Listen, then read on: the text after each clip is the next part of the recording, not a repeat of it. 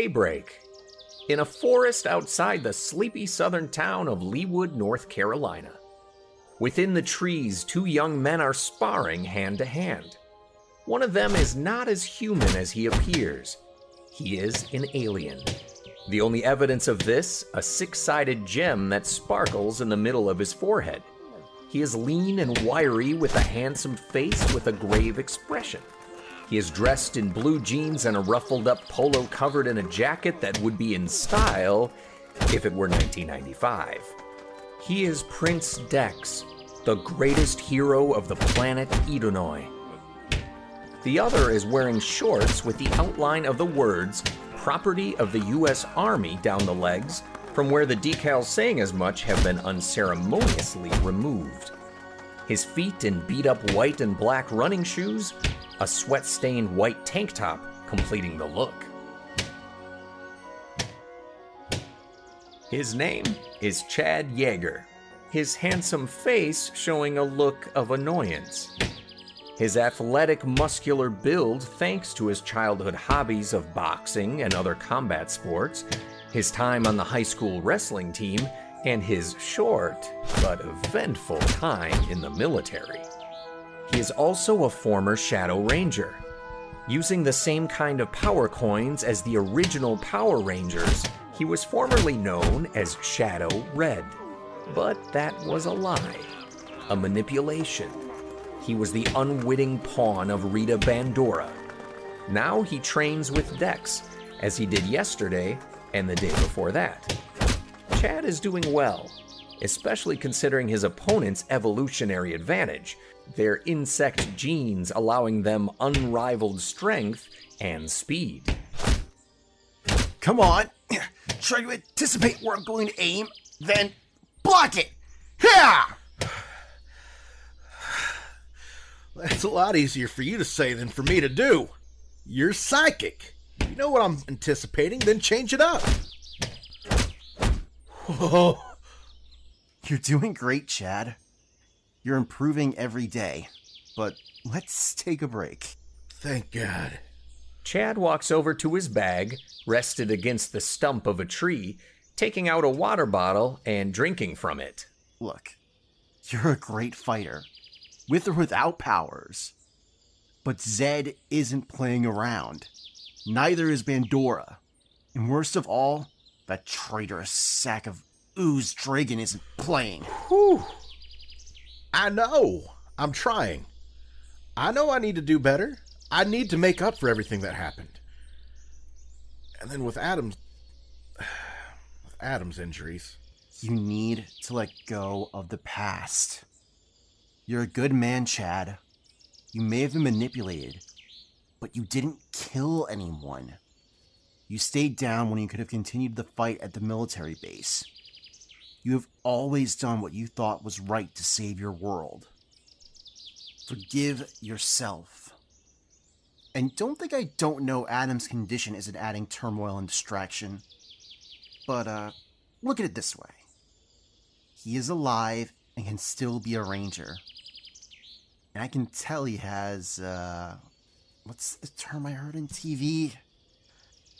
Hella big feelings for you, and believes in you. So I repeat, Chad, let the past go. I'm trying. I am aware. I'm psychic, remember? Look, I can't just leave you here if I don't think you're ready. But I also can't stay much longer. Dragon's forces have renewed their assault on Edonoi. I have to return to protect my people. So I need you to focus. Yeah, sorry. I am. And I'm ready. I'm not exactly new to this, remember? It's why you chose me to be the first rider for Earth. Indeed. Your time as a ranger, no matter the context, shows that you have some of the most amazing potential. As long as you believe in why you're fighting, I have no doubt that if your heart is in it, you'll be able to match any of the rangers in combat. Even Jason, Adam, or Tommy. Dex stands from the crouching position he was in as Chad rights himself from leaning on a tree. They both resume their fighting stances. Ready? Ready.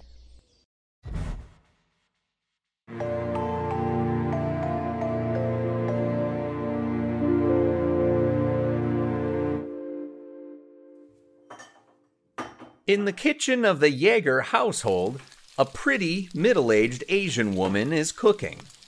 Her name is Barbara, her patented, cheerful smile plastered on her face. In the pans below, bacon fries and grits boil. Oh, Chad? Chad, honey, is that you? It's me. Morning, Mama.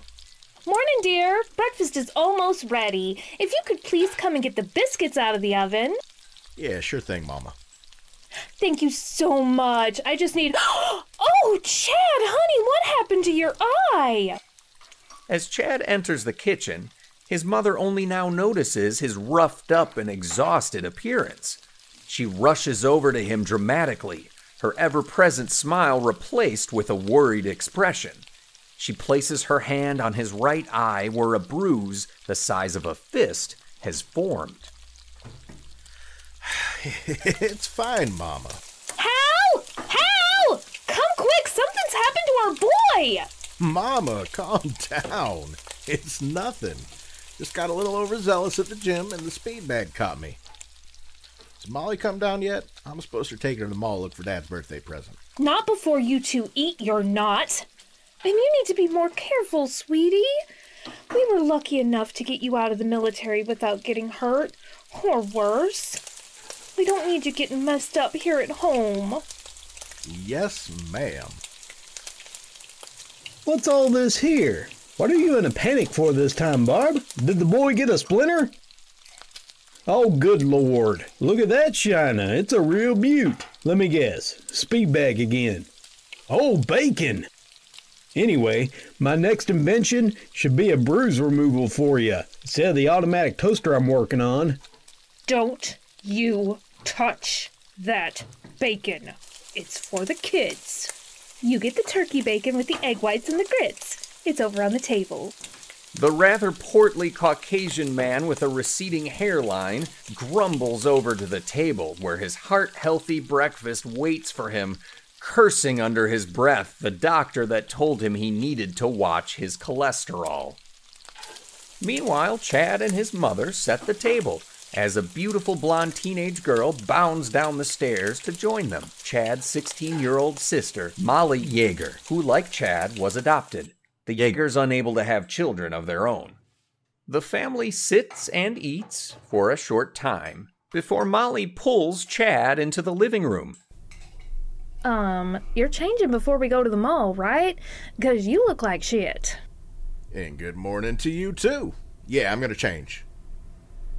You still have that gift all picked out for Dad? Yep, I had to keep my mouth shut at the table because if I said anything, I would have blurted it all out and spoiled it. Now hurry up, the engraver said it would take a while and I don't want to miss the news later. There's another Ranger Rundown segment about the last monster attack and about how half of them have disappeared and they all look different again. Weird. Ranger Rundown? That's at like 7 tonight. I got lots more to do today. I do have a life, you know. Go on now. Yeah, I'm going.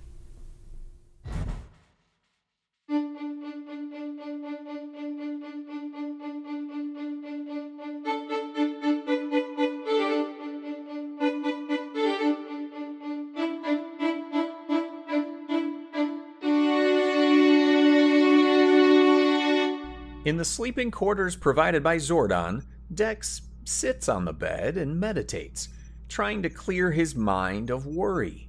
He knows he cannot wait much longer. He must return home soon. The gem on his forehead glows, the familiar tingling resonating from his forehead.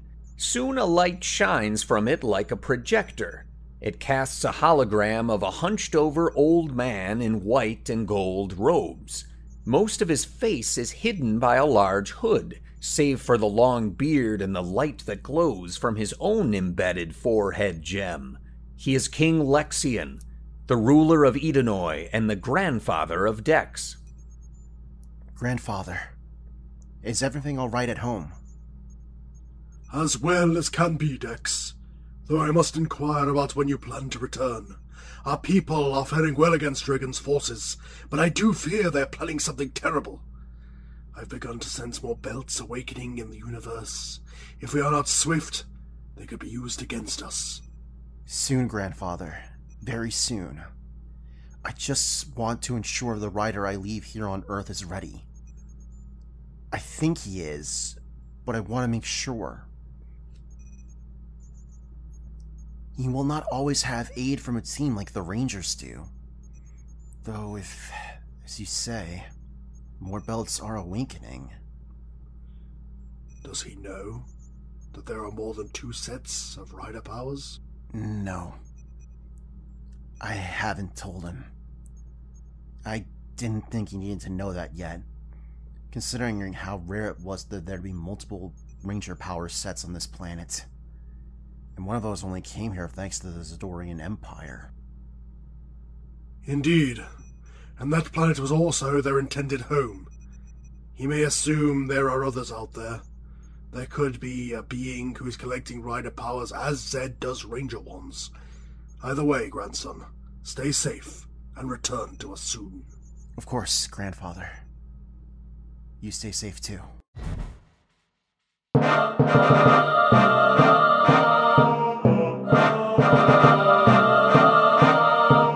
In an orbit of Earth's moon, a ship resembling a skeletal centipede circles. It is known as the Crisis Fortress. In it, a vaguely humanoid being dressed in green and white military attire walks onto the bridge. His head is covered by a white helmet with a red mirrored visor, not to mention a robotic attachment that resembles a small, angry-looking robotic face. He comes to a stop in front of a large man. He is wearing bright gold and bronze armor with a silver and gold helmet atop his head. His face is painted gold and silver to match what he always felt was a very commanding and regal look, complete with a black and red cloak. The general in the green and white uniform speaks, the mouth on the small face moving as he does. My lord, the systems are restored to full functionality. The cryo-brig didn't malfunction. Thankfully, all of our special friends are still in stasis. Excellent. While our forces are slowly whittling down the armies of Edenoi, we'll give that putrid Dex a reason to stay here, away from that war. My lord? With Zed and Bandora keeping the Power Rangers busy, any attacks I'll launch as part of my contract with Vilius will make the rider believe this is where he needs to stay, thus keeping him away from what I've planned back home. Clever as always, my lord. Shall I awaken and deploy one of the prisoners? Yes. If we're supposed to help Zed fight this war, then we should at least make it fit our cause as well. Better yet, we will kill Dex, make some money for our efforts at home. Vilius' bounty is rather handsome on powered beings. As you wish, my lord. Bosgun leaves the bridge and walks to the cryo-brig. Here they keep their most fierce warriors and monsters in hibernation. Soon he begins to choose which being to send to Earth. Ah, yes. This one will do nicely. He certainly loves to kill. Awaken, now then, Death Sphere.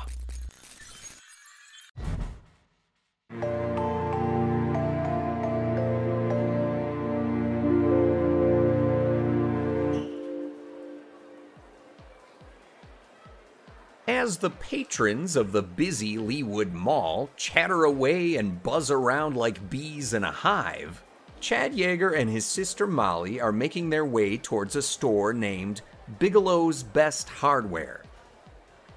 Dad is gonna crap his pants when he sees this.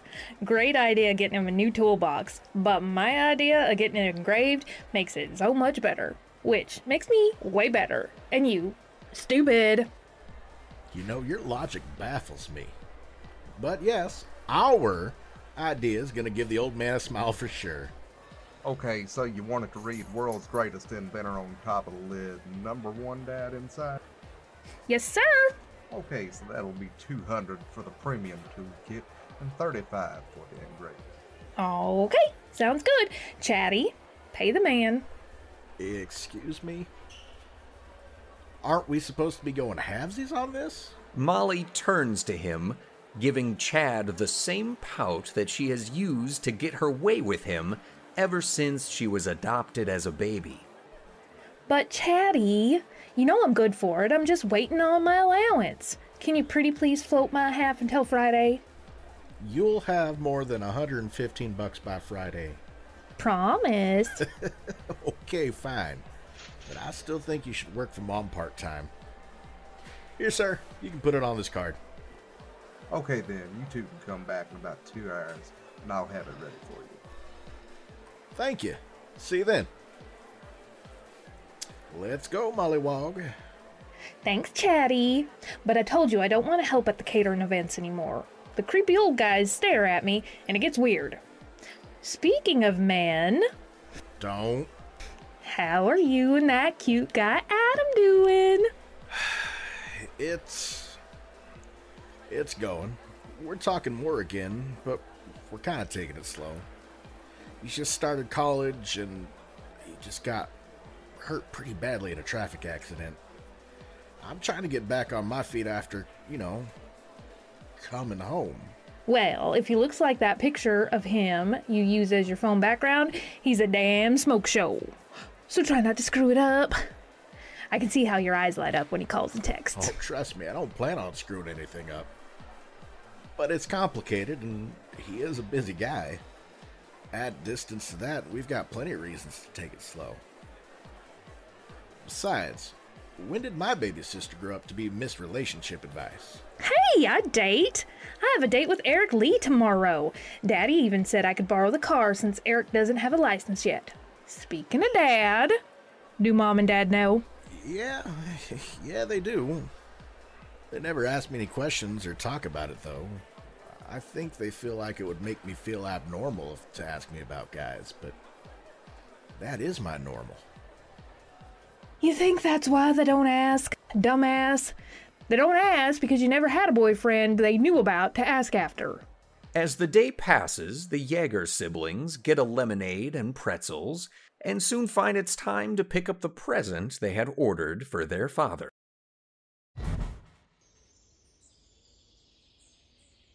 The next morning, back in the woods as always, Chad is moving better, blocking more. Chad then suddenly drops low and sweeps Dex off his feet. The air is forced from Dex's lungs as he lands back on his feet. Dex responds by kicking Chad with enough force to launch Chad across the clearing and into a tree. Ugh. Hell. You did it. Good. I'm stronger than a human. I'm faster than a human. And yet you can use your skill and will to go toe-to-toe with me. Even without powers. If you were still a ranger, I'd have been thoroughly dunked on, as I heard one of your television programs say. At least until I activate my powers, of course. For what you have accomplished, you should be proud. All you need to do is remember to teach yourself to clear your mind. Thanks, I guess, but still doesn't mean I can help protect this world. Yet. Chad, why do you want to do this? Beg your pardon? Why do you want the power? Why did you choose to sign up for the Shadow Ranger program? To protect people. To make sure the ones I loved were safe. And has that changed? No, but it was perverted. Miss Goodson, Bandora, she took that desire and twisted it. She made me hurt good people to do her dirty work. Did you kill an innocent being? Not that I know of. I can't imagine what Catherine is going through right now. Then your goals are still pure. Even under the spell of evil, you did nothing but save people. And Marie Oliver? Was she saved? You had no control over that. No part in it. As I recall you telling me, you stayed down. Chad, you are worthy, and you are ready. Dex strides over to a tree nearby and grabs an ornate metal box. As he walks back to Chad, he opens it to reveal a large oval object. It is a strange belt buckle, similar to the one Dex always wears. But this one is different, with a silver and gold inlay spiraled around a glowing yellow circle. There is also a red and blue circle on either side near the points a belt would attach. This is your new rider belt. A belt to a rider is like a morpher for a ranger. It is a powerful tool intended only for the fight against evil. But like the power coins, evil will always seek to claim these powers, so you must always be on alert and protect the power, as it will protect you. Chad reaches out to take the buckle, and with a look of reverence, slowly lifts it out of the box. He stares at it, knowing now he can do what he truly intended to when he joined the army and when he agreed to be a Shadow Ranger. He gets misty-eyed as he understands this is his fresh start, a chance to counteract the awful deeds he did as the Red Ape Shadow Ranger. He slowly places the buckle where it would sit, as if he was wearing it. Of course, I won't let you or this world down. So what do? Do I just... Oh, shit! Without warning, broad straps materialize and shoot from the sides of the buckle. They wrap around Chad's waist as they bury themselves into his skin. The blinding pain is over as soon as it starts, leaving Chad sweaty and panting with tears in his eyes. What the hell was any of that? Well, it didn't kill you, so it does in fact deem you worthy. So, there's that. It could have killed me and you didn't tell me about it? Why does it have to hurt so goddamn much? I wasn't all that worried about it, to be honest. And I sort of forgot about the pain part. Belt's nanotech has to sort of force itself in and acclimatize to your body. But your skin's repaired good as new, and that black eye will soon be gone as well, once you change. Are you ready? Because there is kind of no going back. Let's rock and roll. Just do what I do. Dex places his hands by his buckle area, and his rider belt materializes as if from thin air with a flash of light. Henshin phase, engage! Henshin phase, engage! Chad feels a very familiar feeling, but this time it feels clean, almost pure, compared to when he would morph with the corrupted power coin. There's a flash of light, and where Chad Yeager was, now stands the universe's newest masked rider. Before him, Chad sees Dex in his suit. Similar to that of a Power Ranger, but with a slightly more armored look. It's dark green and black. The helmet, however, is where the main difference is seen. It has the theme and shape resembling that of a grasshopper, creating the image of an armored insect. This feels better. I've never felt so great. And sweet baby Jesus, I will never get over how cool you look. Well, if you think I look cool, you should see yourself. Chad wanders over to a nearby stream and looks at his reflection in the water. Oh, now this is freaking sweet! Chad's suit is black with silver and gold gauntlets. Greaves lead to matching patches of armor over the knees. A silver, gold, and black armored vest covers his chest, leading to black pauldrons with silver spikes. His helmet is also black, silver, and gold with large red insect-like eyes. Instead of a grasshopper look like Dex, it's more that of a beetle.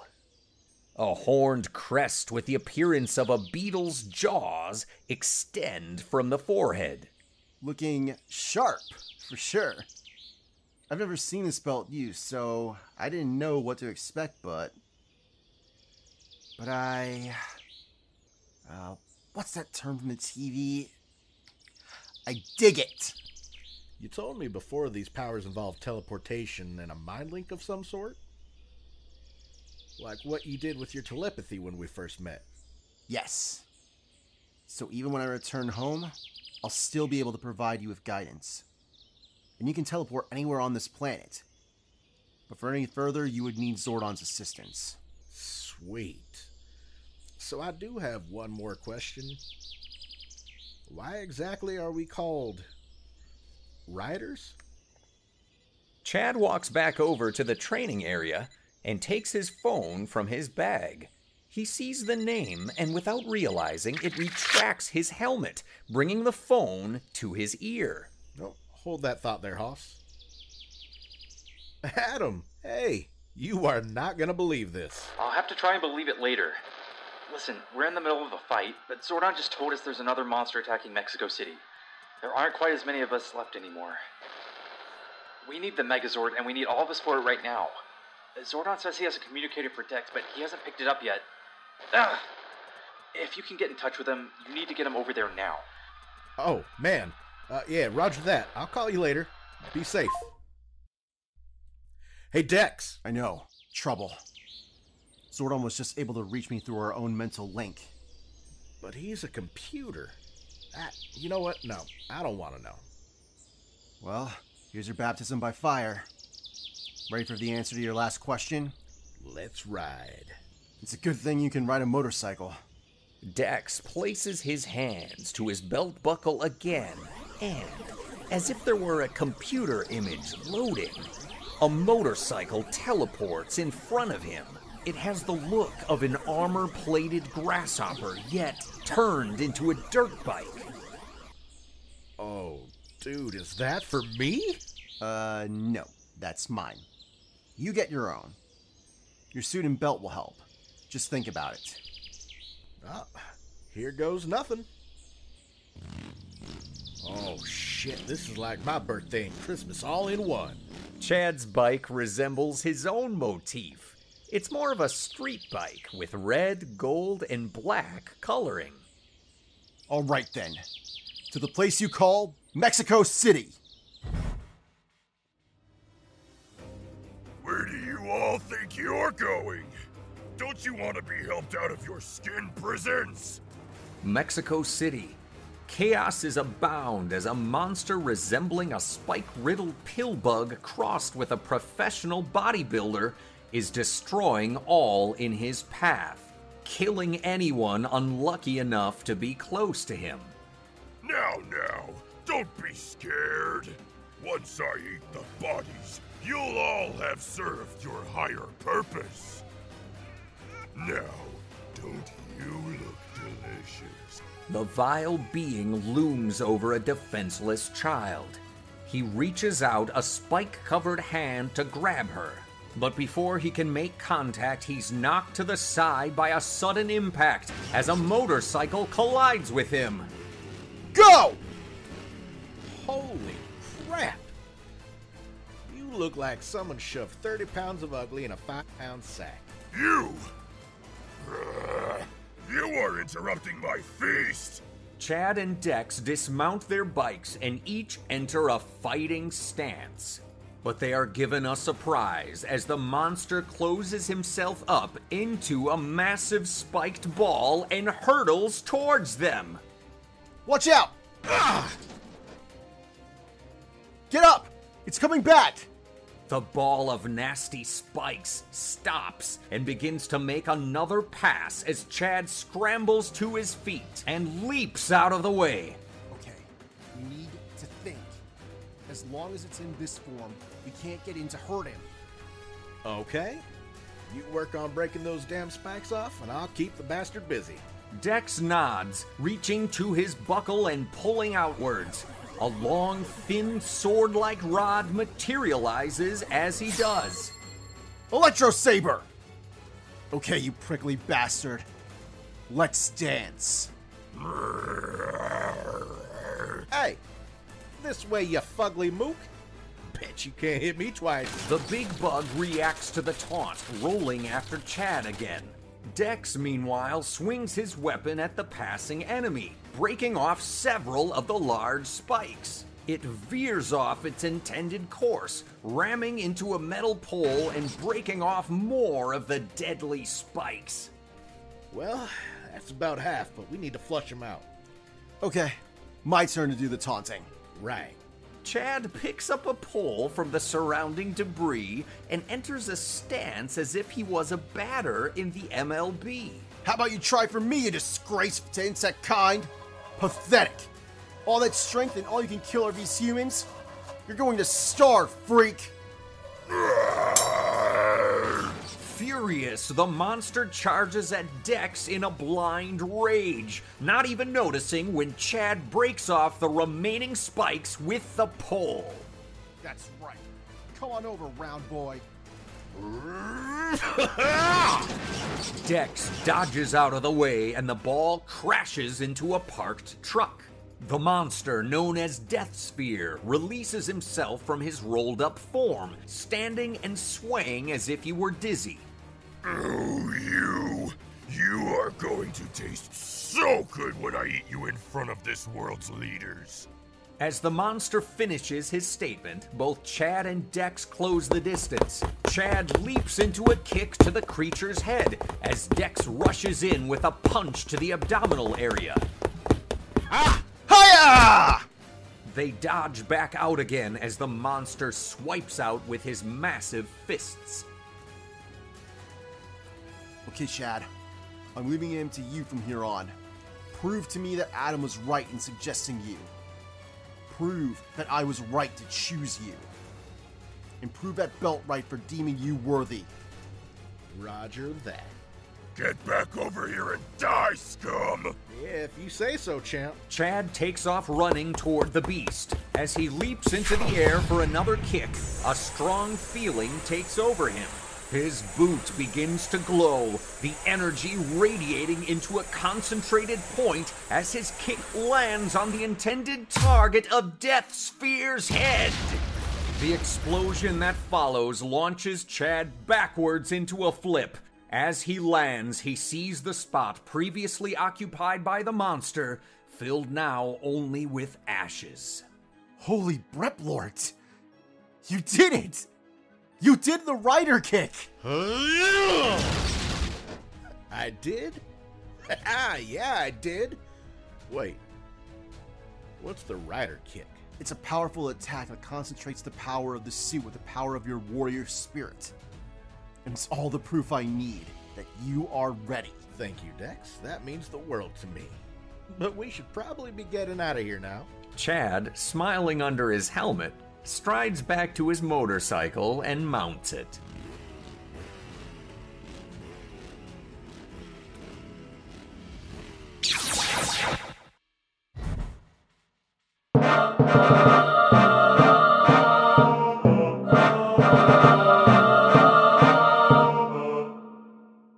You fool! You sent the wrong beast down there. And why? Why are there two riders down there? As Dragon paces furiously, he takes time to kick out at the crew members nearby, which he has dubbed maggots. My lord, I thought that particular bug would have killed Dex for sure. My humblest of apologies. As for the second rider, my lord, I didn't know. I thought all the riders' belts were lost. We had no way of knowing the prince had that secret one. I see. I see what's happening. Prince Dex is leaving a protege here on this world so he can return home. Well, let's give him a reason to go home. Then let's punish this planet and its new rider for thinking they can stand in our way. And I suppose fulfill our agreement with Vilius and Zed. Yes, my lord. I'll have the maggots resume training as we wait for the transport beams to recharge. Very well. I'm going to retire to my cabin. I am not to be disturbed. Yes, my lord.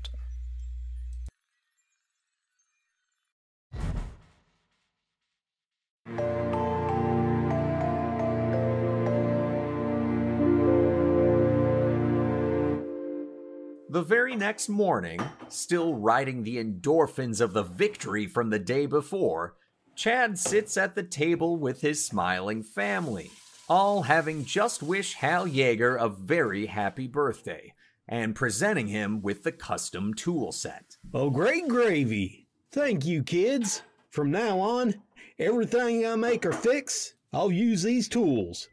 Oh, and I get real butter and syrup with breakfast? Oh, Barbara, you do love me.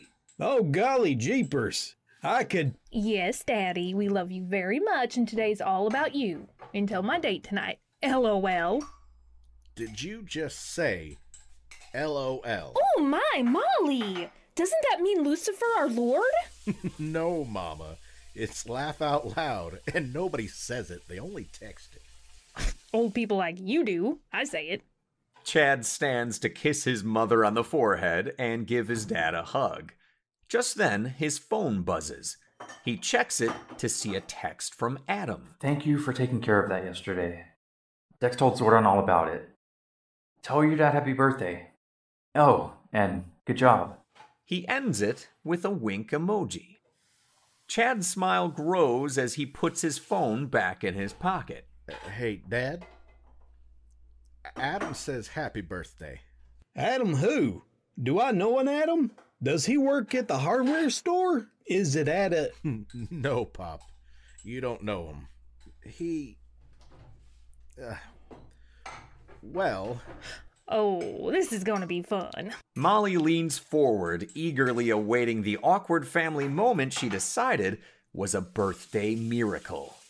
Soon her brother regales his parents with a heavily edited version of his experience with a young man who lives all the way in California. That night, after cake and more presents, the youngest Yeager leaves on her date. The eldest two retire to bed early, and Chad sits on the front porch of his parents' house. Hey, Chad. Evening, Dex. What's up? I'm here to tell you we won't be training anymore. I have to leave for home as soon as possible. Dragon's forces have been bolstered. They have resumed their attacks and my people need me. I understand, Dex, but are you sure I'm ready? Without a doubt.